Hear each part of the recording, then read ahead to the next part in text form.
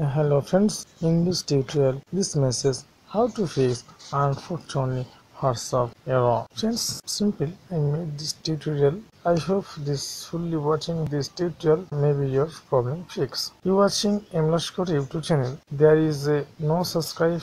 Please subscribe and support it. You are already subscribed and supported. Thank you very much. Let's go. Friends, first you open your settings. Simple tap on this setting and scroll down your application apps and apps manager. Simple tap on this apps and slide down this all apps manager and find your WhatsApp. Scroll down. Now I got it, this WhatsApp messenger. Simply click on this and click on this clear data. Simple tap on this clear data. Click on this OK and click on this force stop. Simple tap on this and OK.